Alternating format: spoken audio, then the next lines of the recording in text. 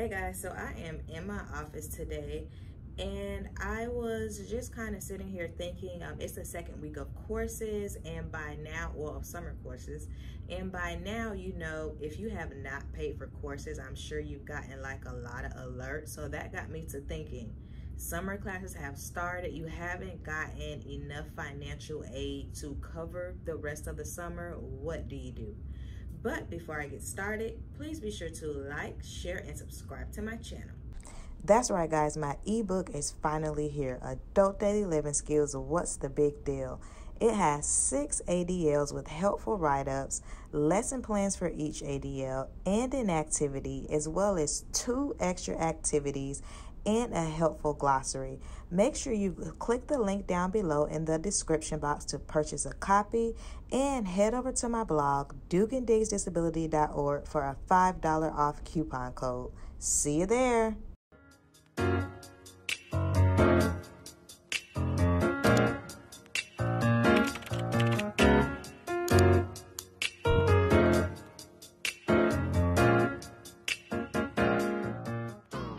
So the first thing that I would recommend is that you speak with your financial aid counselor. I know at my university now the students have, or the undergraduate students have, financial aid counselors where they can go and get details about their financial aid status and just find more resources and things of that nature.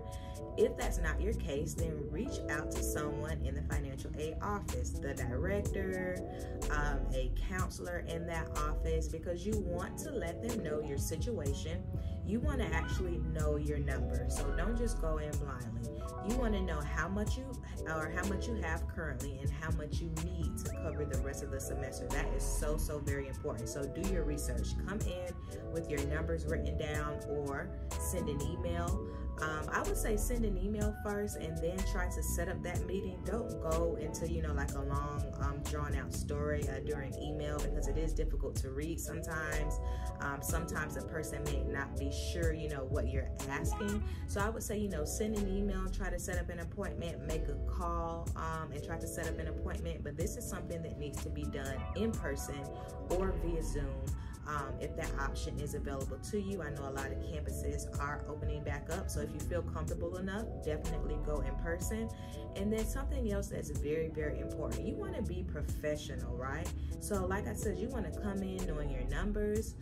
You want to come in with a good disposition. You know, you want to be polite, you want to be present, you want to be engaged. But you want to make sure that that interaction is professional. That's so very important, especially, you know, when you're trying, you know, to advocate for yourself and get that financial help that you need. You cannot miss that step. How much are the courses? Can you do a payment plan? So you want to look into that as well. So sometimes, like, it's not that you can't pay it, you just can't pay it all at once. So you want to make sure, you know, that you inquire about a payment plan, especially before you take out a student loan and you don't need to or you don't have to.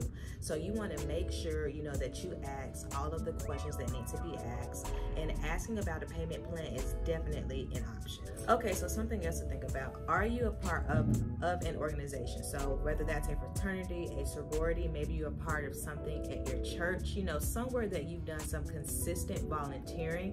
A lot of those organizations do have money for students or for people who are in college, but you don't know if you don't ask. So of course, like I said earlier, you know, be professional. You don't want to say, hey, I need some money, you know, because I can't cover my summer classes.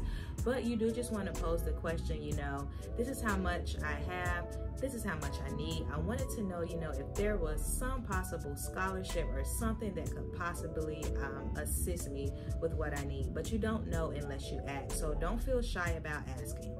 And lastly, you want to reach out to those family members who you can depend on in a time of need like this, especially, you know, with tuition, for tuition purposes. So if that does apply to you, because that doesn't apply to everybody, you know, some people don't have family who can support their college dream. So if that is not an option for you, don't be discouraged, don't give up. You know, go over the other tips that I went over in this video. Also, you know, you probably noticed that I didn't talk about, you know, student loans. Me personally, I'm not going to ever encourage somebody to take out a student loan because I know that that comes with some ramifications, right? So definitely try everything before you even think about that option. All right. So I hope this video was helpful for you. Drop down in the comments and let me know, did I miss anything, or were you in a situation, you know, before where you didn't have enough money to cover your summer classes because financial resources were limited? How did you get through? Drop down in the comments. I want to know.